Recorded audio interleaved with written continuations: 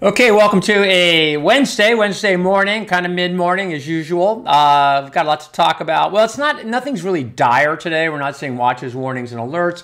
Southern California, the winds are still strong. There's a PDS, a particularly dangerous situation in effect, which is a red flag warning on steroids, essentially. It's like, wow, this is really dangerous. Not just very dangerous, but really, really dangerous. And that's going to last through this afternoon. But the winds are not as aggressive, certainly, as they were a week ago or even just a day or two ago.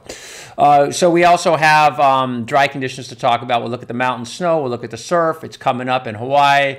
It's kind of mellow around here. This is Hawaii. This is Rocky Point. And I was thinking about this the other day. Like that, I look at those waves. You can see people in the water. You can see someone getting out into the surf now. That wave, it literally looks like it's, to me, I'd call that 6 to 8. Hawaiians would call that 2 to 4. I know. So it's an interesting thing that has happened over all the years of surfing. It kind of, I think, began in the 50s and 60s and even the early 70s. That a lot of Californians started going to Hawaii, like they're thinking we're all badass and stuff. And the Hawaiians are like, because the Hawaiian waves are much bigger, much more consequential, not bigger than Mavericks, but as a whole, because you're an island, they have access to just these unfettered fetches of wind and water. And so they started calling the waves, the Californians go, oh my God, that's a 15-foot wave. And the Hawaiians go, no, that is a 6-foot wave. And the Hawaiians will measure waves from the back. Californians typically measure waves from the front. And so this ongoing, and it's never really been resolved. I don't think, unless you know something I don't know. I was out, Jamie O'Brien is a friend. If you guys surf, you know who Jamie is. Hawaiian local, pipeline legend. And I was hanging out with him one day and he's like, yeah, bro, that's 4 to 6. And I'm, no, Jamie, that's 10 to 15. And he goes, no, that's 4 to 6 feet. Dead serious. Dead serious. I go, no, look at the guy. That guy is 6 feet tall.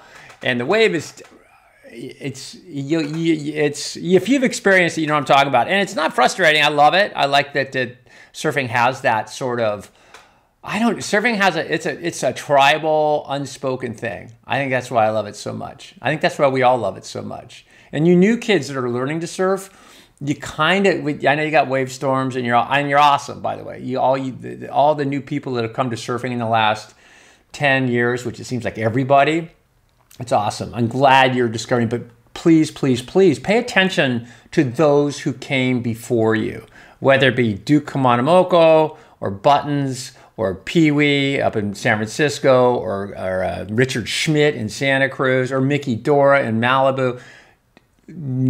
Pay homage to these people.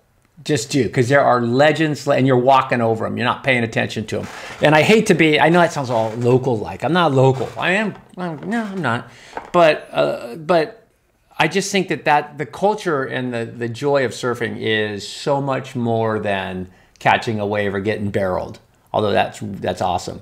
It's way more than that. And those old timers really exemplify that. And not the old timers, the new timers too. These people, Tommy Curran down in Santa Barbara. I mean, you should know these names. If you surf and you don't know who Tom Curran is or Pee Wee is or Richard Schmidt, or if you don't know who these people are, you're missing out. Okay, enough. I was going to go into, I just did a little rant there. I wasn't going to the rock stacking thing. Here they are. This is Rocky Point, and I mentioned this the other day. Drives me crazy. I love you guys at Rockstack, which is sick, but I get the zen of it, and I do see beauty in rock stacking. But when I'm somewhere like Yosemite and I'm hiking up to Yosemite Falls or Half Dome, I know it's supposed to be trail markings and stuff, but make them as noticeable as you can, because you're there because God and nature and it's all come together beautifully. It doesn't need your help.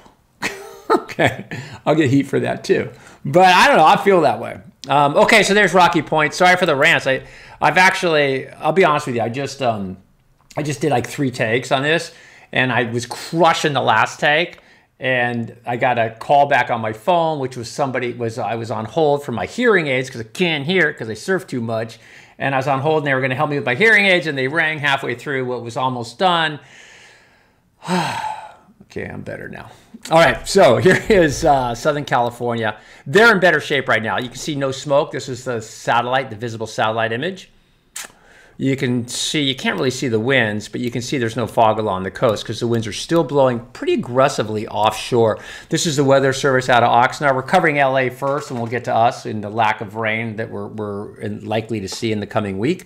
This is the alert for today, peak wind gusts in the red area. So you're looking between Ventura and Chart House, or Ventura and Santa Monica. So here to here, that's it.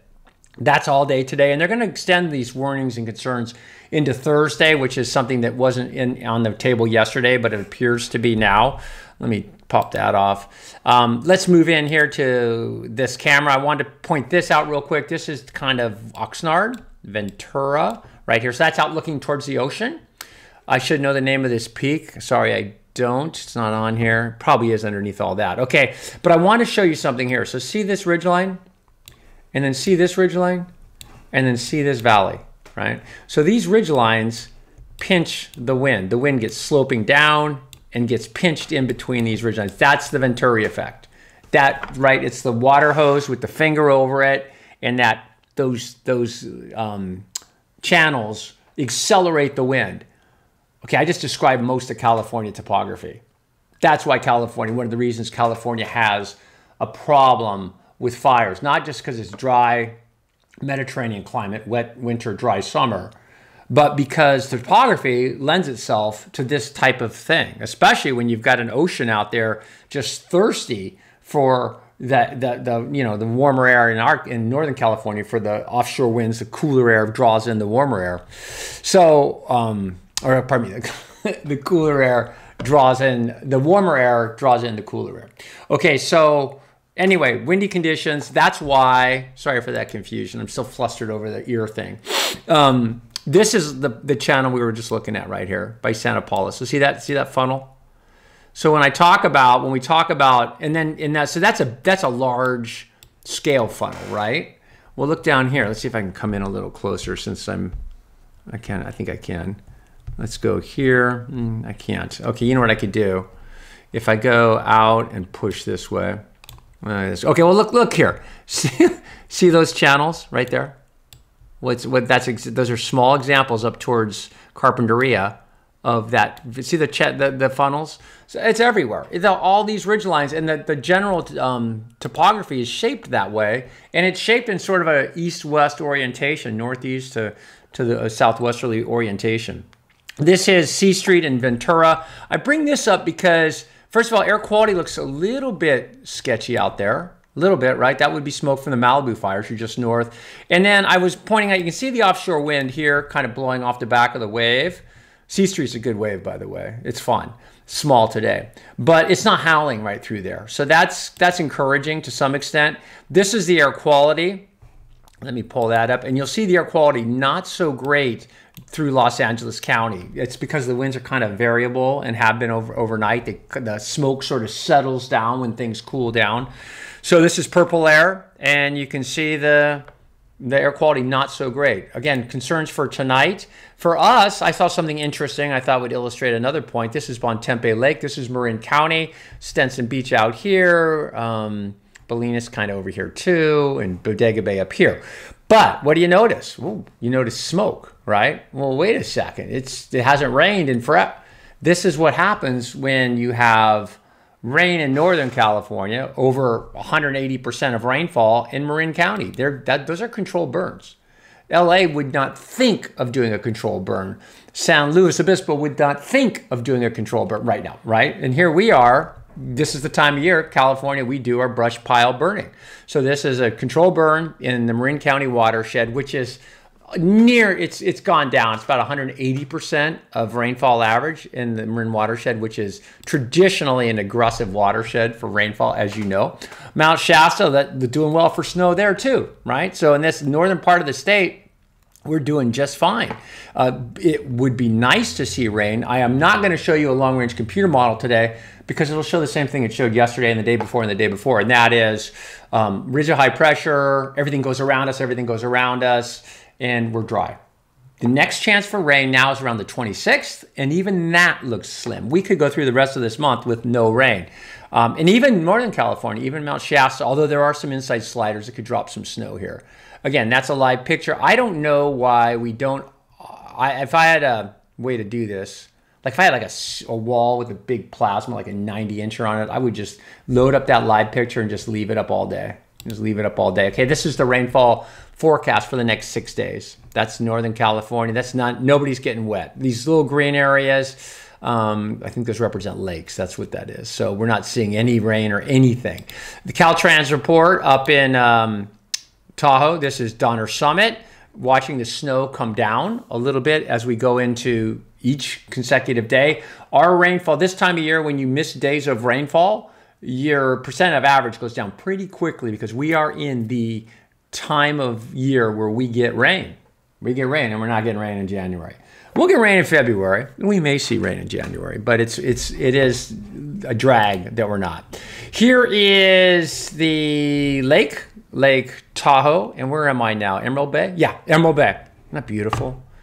And there's some good size. There's some good snow up on the mountains as well, but you can see things drying out a little bit, which is kind of a drag. Steamer Lane, again, higher tides. The mornings have been pretty high, afternoons coming out. A lot of water changing, but those tides are equaling out a little bit each day as we go through this month.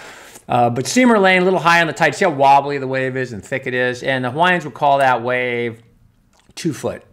They'd call it 2 foot. And I would call it 3 to 5. Okay, so what I just said. LA's got another day and a half under the gun.